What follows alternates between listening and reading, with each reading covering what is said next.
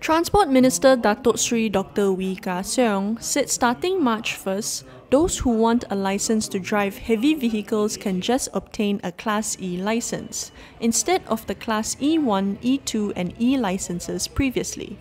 At the launch of a road safety campaign in Ulu Tiram, Johor on Sunday, Dr. Wee said the ministry came out with the new policy following complaints from small businesses that have had action taken against them due to the decontrolled classification.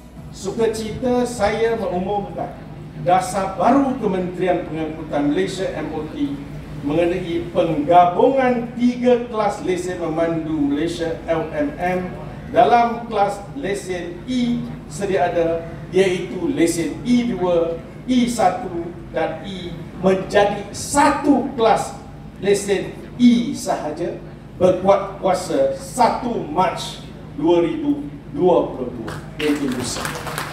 He said it is hoped that the combination of the 3 classes of license will simplify things for the people, and it will open them up to more employment opportunities as a commercial driver, especially post-COVID-19. He said there will be a transition program for the current E2 and E1 license holders.